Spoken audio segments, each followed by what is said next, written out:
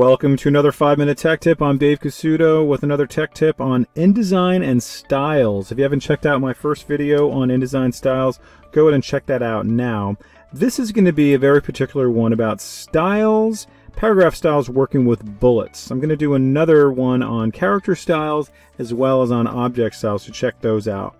So object styles, just to refresh you, paragraph styles, just to refresh your memory, are basically save formats you can use over and over and over again. It's going to save you a lot of time. It's going to allow it to be consistent across the board and also allow you to make changes to it on a more global level. So in this case, I'm going to make some changes here on the front end, and I'm going to make this into a bulleted list. So how do I do that? Very simply, I'll highlight all my text. I'm going to go over here to my paragraph settings over here. Notice how this is split in half. This is my paragraph settings here, and I'm just going to make this into a bulleted list. Okay, that's fantastic, right? Now all I'm going to do very easily is make this into a paragraph style, okay, because I want to use that again and again and again on other things. Okay, that's awesome. So I'm going to hold down my Alt key on the keyboard, click on the Create New Style, and I'm just going to call this ing for ingredients. I'm going to say bullets. Now you will see that I have no paragraph style and and it tells me everything what's happening here to it. Now I can very easily change a lot of these things here as well, including there's my bullets and numbering. Alright, so if you wanted to, you could actually change this to numbers right here. If you change your mind later on, I could change it to something else here if I wanted to. Okay, and also notice you can add in another character on here as well if you don't like the choices they've given you. Or you can see this is all the ones from within Minion Pro. Okay, and then you can also go into like symbols, you can go into wingdings, you can do all kinds of good stuff here. Alright, so I'm just going to choose this one, click OK, and there that is. Cool, and then that is going to be my bullets. Alright, now you'll also notice that some other options here that I could change here on the fly. So what I'm going to do is I'm going to click OK for right now.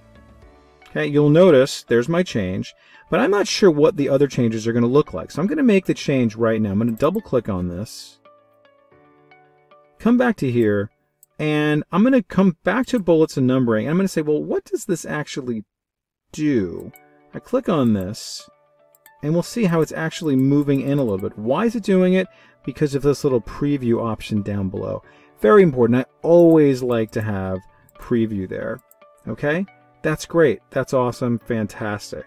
Okay? Now, those of you who want to get a little bit more advanced in this, you can actually incorporate character styles into your paragraph styles. Whoa, total mind blown, right? You can actually, if you had a character style that said, hey, listen, I want my bullets to be a certain size and a certain color, etc., you can do that if you had the character style already saved. So watch my other videos on character styles to see how to create character styles. Pretty simple, pretty straightforward. All right, so we're good. And then just note that I could change my font to be a different font, etc. So let me just go ahead and just choose that. All right, you can see what that's going to do. Let's make it a little bit bigger. Okay, great. For the sake of argument, let's say I love that. I click OK, and very easily, let's watch this happen now, where I can go down to here and make this into my ingredient bullets. And look at that. Magic. Don't have to worry about that.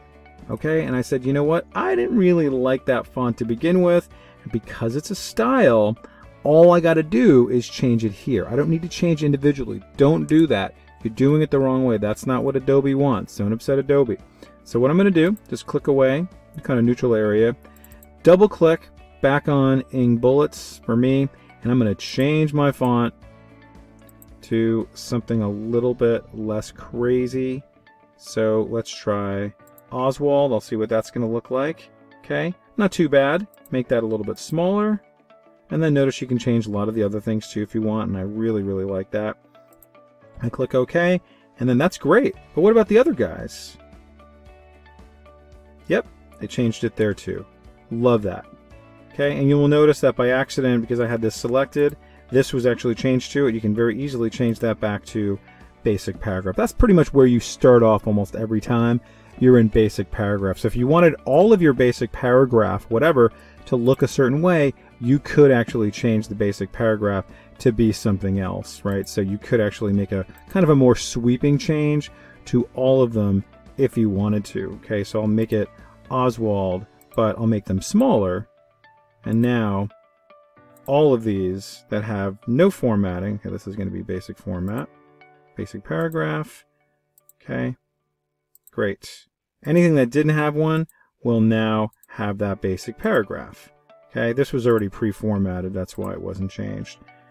Okay, so that's that. So hopefully this was helpful for you. This gives you at least a good foundation of how Styles 2.0 works working with the bullets. Okay, so watch both of my videos. If you have any requests on other kind of styles thing you want to incorporate, because it does get pretty advanced. This is just a more introductory fundamentals of styles, with paragraph styles. So watch my upcoming video on character styles and also object styles.